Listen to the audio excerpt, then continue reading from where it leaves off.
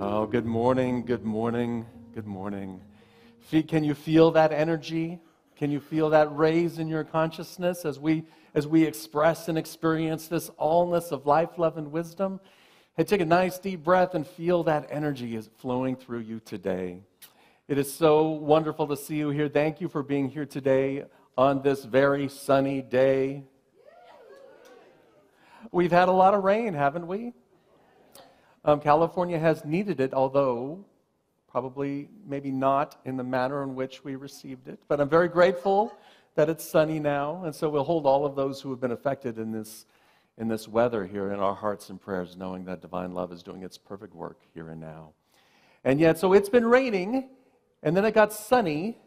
Now, what do you think the first thing to emerge in my garden is? Weeds. Flowers. This is realism here. We're not spiritually bypassing. Weeds. Anybody have you noticed all the weeds start popping up? So we think about this just as the idea of consciousness. You know, we go through stormy weather and then the sun comes up and everything feels good and it's great. And what pops up? The weeds. We'll talk about that in a moment. A couple of weeks ago, we had our Whitestone service. And if you were here, you received a little white stone like this, and you were invited to come up with a word, an intention, a touchstone for the coming year, something that you want to hold on to. For me, I carry my white stone around me, and you could write your word on your white stone if you'd like. And for me, this is my touchstone, and I have it with me most of the time, not every day, but most of the time. And it's just a reminder for when I want to recall that intention of what I want to emerge in my life, what consciousness I want to hold as I move through this experience of life this year. And so what we invited you to do after the service was to write a word on our white stone board. So I don't know if you can see this at home, but these are all of the words that we came up with, that you came up with, that our spiritual community is here to express. And so I wanted to just touch bases on this as we look on this idea of emerging. So some of the words are faith, present, healing, joyful, agape love, change, serenity, leader, vitality, be grateful, freedom, positivity, pain-free, love, humble, listen, happiness, aware, thoughtfulness, patience, joy and fun, contentment, kind, pause, productivity, choice, mortgage-free 605 home,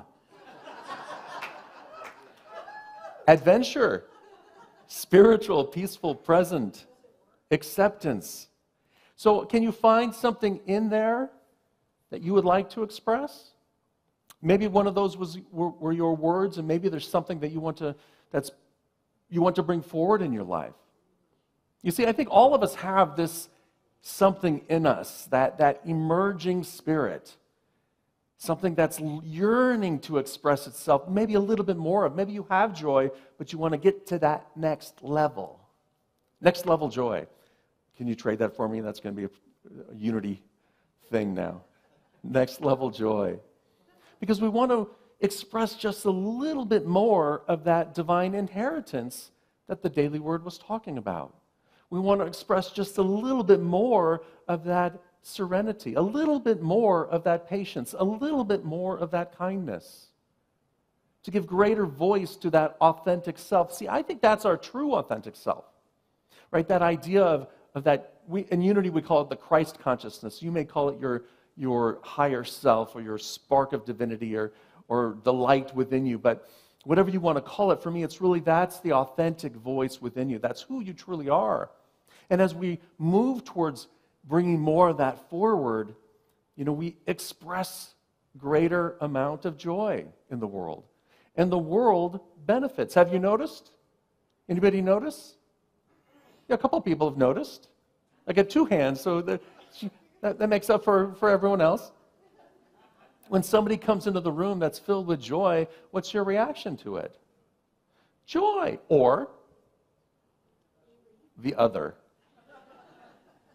Right? It's usually an either or. It's like, oh, I'm in tune with that. I'm bringing it in. Or it's, God, I wish I had more of that. Somebody get that person out of here. So those are some extremes, but that's sometimes the way we feel and express. What we are here to do this year is to embrace that emerging consciousness. And I believe it's a consciousness that is emerging across the globe. Now, you may look at the news and point to it and say, John, you're absolutely wrong.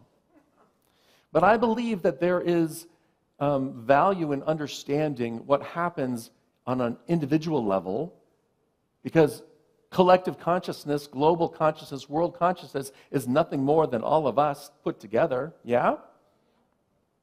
So when we raise our consciousness, when our consciousness begins to emerge more in alignment with that teaching, with that authenticity, and that raises the consciousness of the whole. Now what happens, and I think all of us perhaps have had an aha moment. Do you resonate with that? Maybe you've had like a spiritual awakening. You had a moment where it felt like, oh, this is fantastic, or oh, I get it. There's some aha moment or a waking up moment that we've had. I think every individual has that at one point in time or another. And then we look at that aha moment through the lens of our consciousness, through the lens of our belief system, through the lens of our automatic behaviors, through the lens that we're in. And it just is what it is. And so we will realize that aha moment to the extent that we can, clean off our lenses. No, seriously, it's a little smudged. I'm just saying. To the extent that we can clean up a little bit in our consciousness so that we can make space for more serenity, more productivity, more openness, more joyfulness. And I'll even say a mortgage-free 605 home. I don't know where 605 is. I actually do. It's South Dakota. Maybe they meant 650. I don't know. But either way, what lies behind that intention? A mortgage-free home. What do you think of? What do you feel? What do you experience when you think of mortgage-free? Freedom. So maybe there's a seeking of freedom. Peace, prosperity, security, safety. What was that? Fun.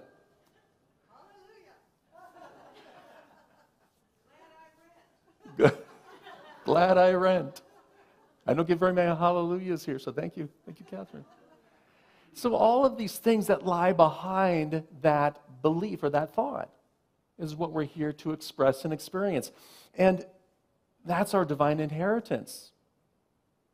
In some older traditions, I will say, in some maybe first-tier consciousness, or if you're into spiral dynamics, some of the lower beige consciousness, or blue and red and orange, the idea here is that there's a thinking that God's will for us is suffering. That's an old consciousness. That's an old thinking. And it comes out of the idea that we're suffering, and therefore it must be God's will, right? But that's not at all what unity teaches.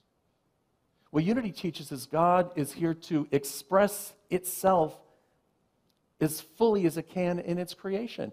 And we are all part of that creation. As Brenda said, God is in you. God is that substance within you. I like to say God is in you like the ocean is in the wave. There's no separation from it.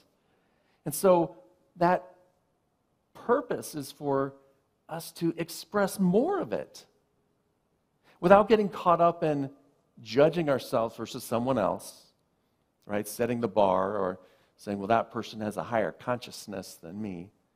Or, well, those people down there, they're old school consciousness. You don't need them around here. Because our goal here is to include everybody, because God is in everything and everyone. So can we include everyone where they're at?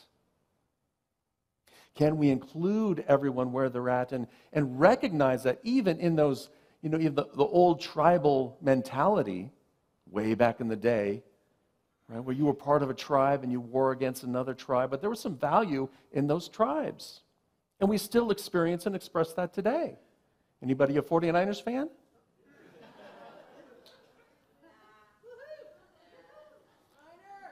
Yeah, well, I don't recommend you raise your hand because the tribe may pounce on you. Anybody not a 49ers fan?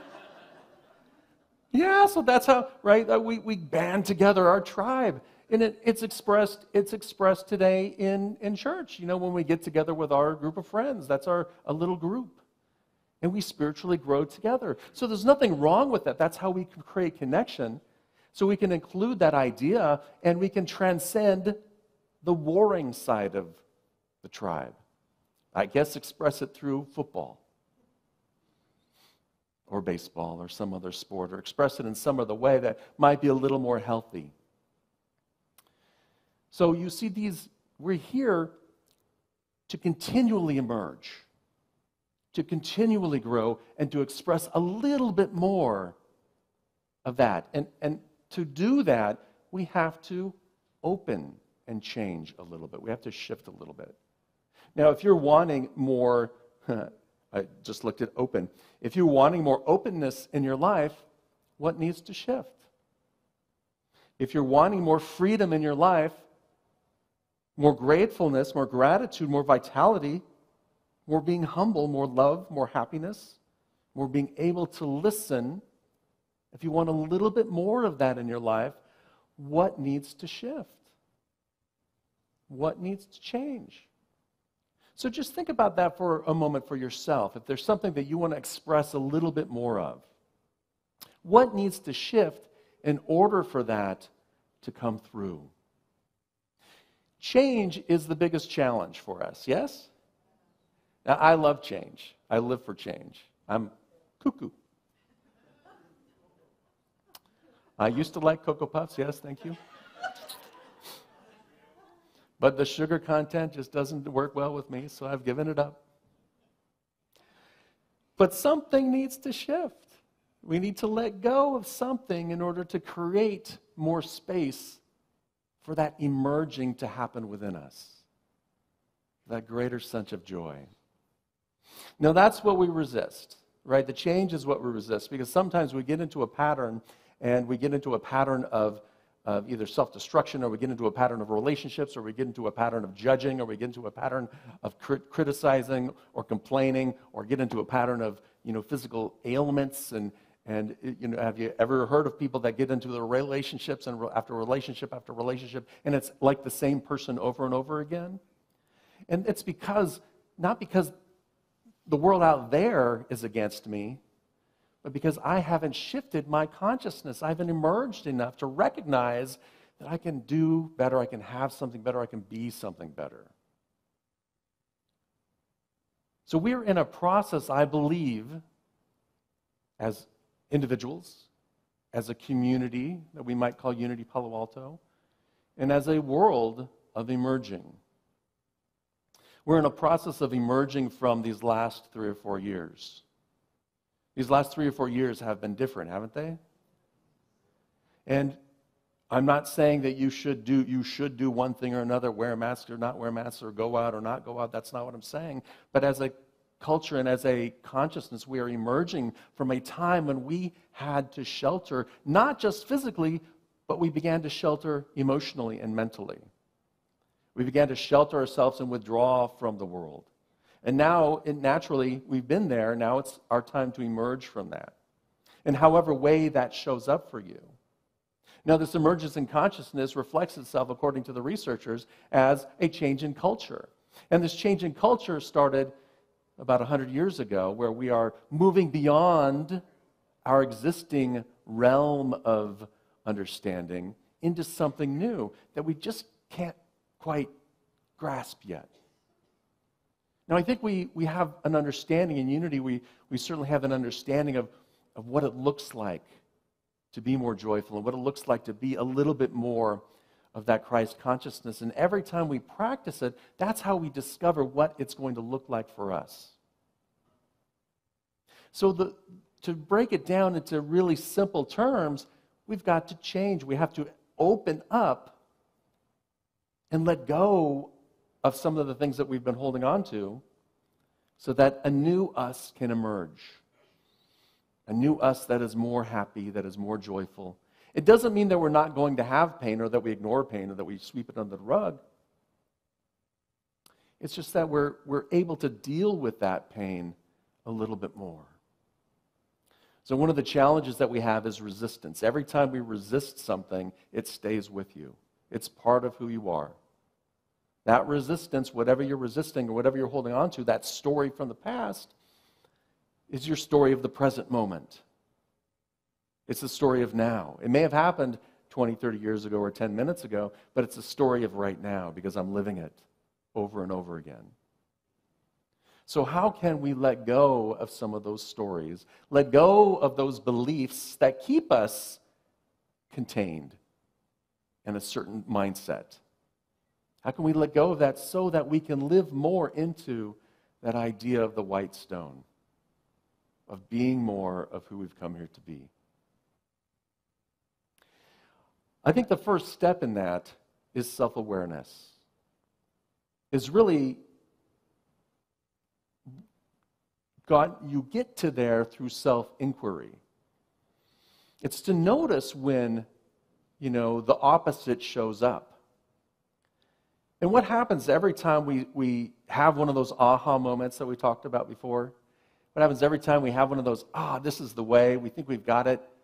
It's like, our life has changed. Have you had one of those weekends, those seminars? I've had a few of them.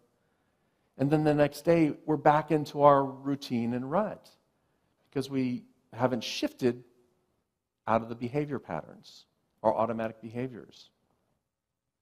And what happens when we start to spiritually grow is that the old belief system and structure starts to fight back.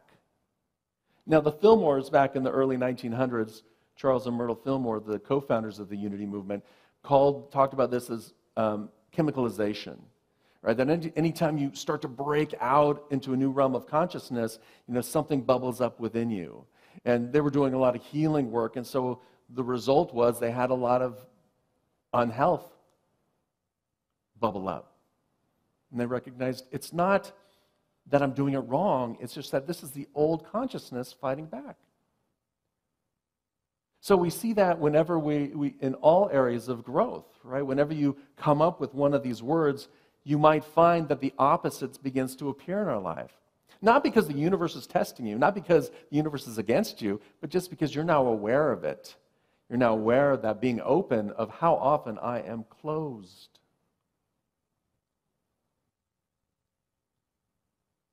I have some great examples of how those old stories affect people, some real-world examples. I am coaching for somebody in the high-tech area, spiritual coaching outside of our community.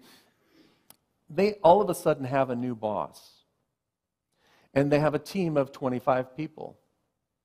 And so that new boss comes in and says, okay, what's happening?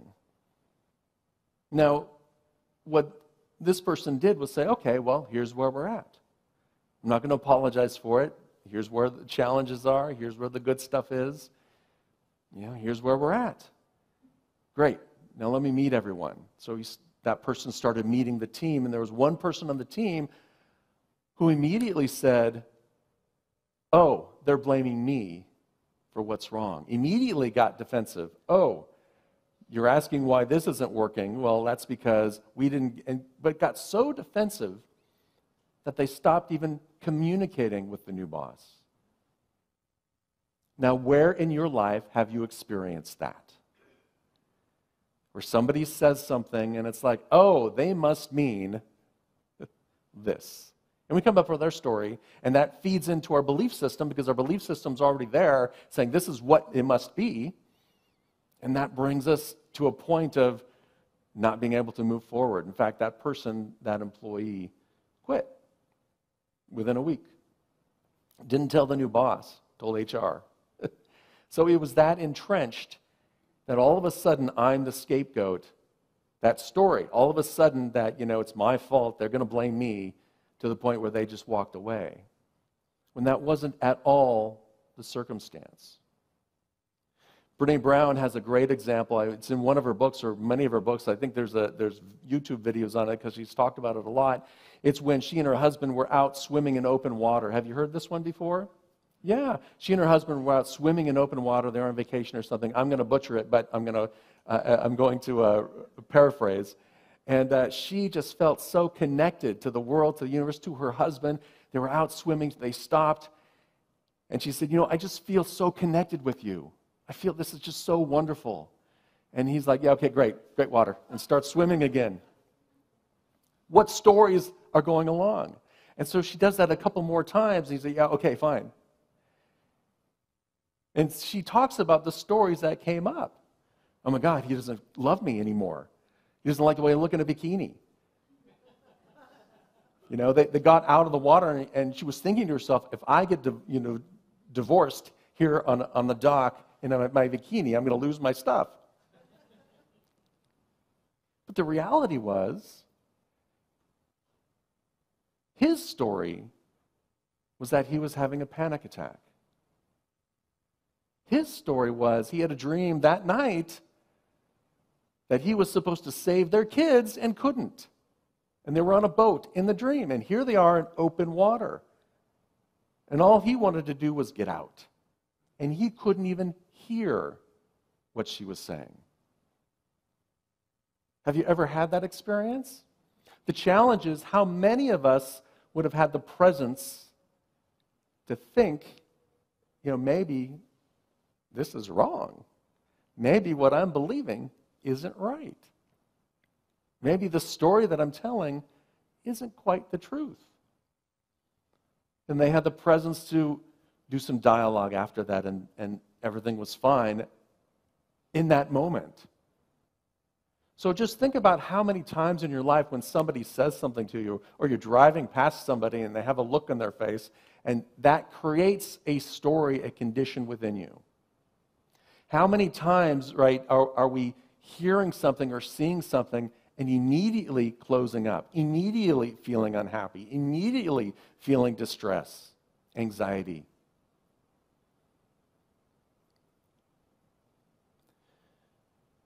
The practice that we have here in Unity, there are many practices, but one that has been really helpful for me is to remember that, is to breathe into that moment. And there's nothing wrong with the emotion. It's just a sign that there's something there to be healed. 9 times out of 10, it's not what's happening right in front of you. I think the Course in Miracles says, what you're mad at is really not what's in front of you. It's not what you think. Because there's something that lies behind that anger in you. There's the anger, there's the fear, there's the anxiety, there's the story and the belief. So if we can have a little self-awareness, just to be curious, to say, I wonder where this thought came from. What I have found is that shifts us from that spiral down into curiosity and allows me to envision something different. My self-inquiry is now, I wonder what's inside of me that's feeling that way. And I think we know this is true because we've all had those experiences where something out there was triggering us, and that same stimulus with someone else didn't matter whatsoever. It's like, yeah, they're a knucklehead. Anybody have those knuckleheads? And we're just like, whatever. So it's not the stimulus that's out there that's creating the suffering. It's our own fears. It's our own limitations. It's our own sense of disconnection with Spirit. So if we get back into that connection with Spirit, if we get back into that connection with the allness of life, love, and wisdom, if we get back into that connection, then we can be in whatever situation it is and be present and be whole and not panic and say, yes, be transparent. Yeah, here's what it is. How do we move forward? And then when we get connected like that, we can give ourselves what we need to feel safe, present, peaceful. We can pause, we can be powerful, we can feel that freedom when we let go of our resistance, when we allow that divine inheritance to be within us. And then we can give ourselves the love that we need, the self-compassion. We can give ourselves the connection. So we can source that inner source and give as spirit and allow that energy to buoy us up in any situation, in any storm. Now, beginning on Thursday, this is the part of the talk that's a commercial. Beginning on Thursday, I am teaching a class called Art and Practice of Quantum Living. Now, I used to call this class the Art and Practice of Living with Nothing and No One Against You. How does that sound? That's pretty cool. I like that. I changed it because the people who certify me changed it. But I like that idea, and every time I taught it, someone came up and said, so this is the class where everyone's going to love me afterwards, right? Well, not quite. It's the art and practice of living as if nothing and no one is against you. Because even if those people who you see as against you are not really against you, they're against that part of you that's fighting back. They're against that part of them that feels hurt. Not their authentic self, not your authentic self. They're not seeing that divine essence within you. They're not seeing and expressing that divine essence within themselves. They're not living from that consciousness that we talk about here in Unity. They're not using the power of their word. As Brenna said in our daily word affirmation, that power that is within you. So if we can see each other from a state of oneness. Now we talk about oneness and unity, but really it's time for us to embody oneness. And I think first it takes that intellectual understanding, that aha moment, for us to begin to practice, to see what it shows, how it shows up within us. So if you take away something today, take away the idea of when you're feeling the opposite of your white stone, breathe into the moment and become curious. I wonder what is in me that's resisting, that's getting upset. What is it that I'm resisting within me? What is it that is blocking me within me that I can release and let go of, that I can heal, that I can give myself some compassion and love? We talked about the weeds earlier. Anybody, at our house, we've been living in our house for about over 20 years now. And back in the 80s, so what, I don't know, you do the math, that's like what, 40 years ago, they remodeled and they redid the front yard. They got rid of all the privets. Anybody know what a privet is? It's a wonderful plant that they used in the 80s to separate you. They didn't have fences, they had privets. It's a great bush. It turns into a tree, but you know what? You can't get rid of it. So 40 years later, I've got privets popping up in my garden. Now, how many of us want to go to that weed and pull it out? Anybody? How in our consciousness do we have, oh, this is from 40 years ago and it's popping up. Oh, and I get rid of that thing, and we want to pull it out. Well, don't, because I hurt my shoulder trying to pull out that darn privet.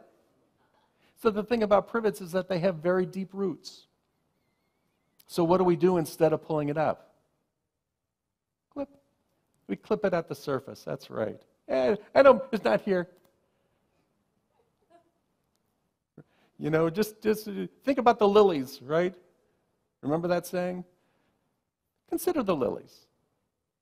God clothes the lilies and all these wonderful things, and let's plant some lilies here. So we plant our flowers around our privet. 2 months later, guess what comes up? Not one, but two. Now, how is that like our life when we're trying to shovel something under the surface? We're trying to, sweep things under the rug. We call that spiritual bypassing, right? We plant the pretty flowers around our problems so that, oh, yes, it's a beautiful privet, but look at my pretty flowers. Don't look at that. Look at this over here. It's the process of bringing that root, that problem into your life. It's the realization that root goes very deep And unless I'm willing to get a shovel and really start digging to get it out, that privet's going to come back. And of course, we blame the rest of the world. We blame the rain. We blame the sun. We blame our neighbors because they built a brick patio next to it, and we built a brick concrete and a fence, and I can't dig anymore. So the privet's there. I'm just going to keep clipping it. So we can resist that, and what happens to us? Stress, strain, frustration. Or we can accept it. I've accepted that privet. I accept that privet's going to come back. I honor that privet. I honor that part of me that is painful, that comes up every once in a while. And I can say, oh, my dear friend, here you are again. And I can treat it how I need to treat it.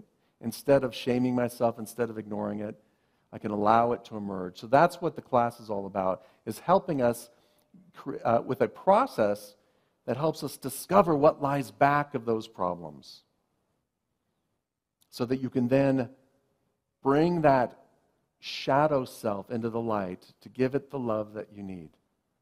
Yourself, as spirit, to allow God to be God in you. And if you don't come to the class, that's okay too. Breathe. Become curious. What in me is seeking healing? What lies behind that pain, and behind that pain, and behind that pain? And how can I look at it differently? How can I give it the love that I need so that I can be a more joyful presence in the world? So I can allow my consciousness to emerge, privet and all, so that I can support the emergence of this collective consciousness.